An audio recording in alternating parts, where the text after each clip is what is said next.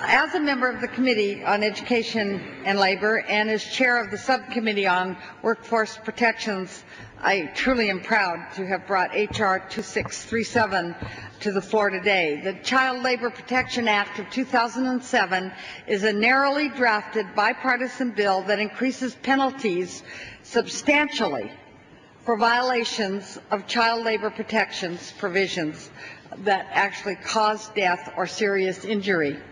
Although this legislation does not make the impositions of penalties mandatory, it makes the decision whether or not to assess penalties up to the Secretary of Labor, and it provides the Department with an additional enforcement tool to address the most serious labor violations.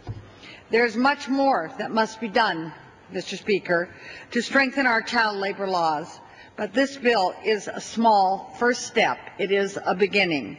With that, Mr. Speaker, I yield back the balance of my time.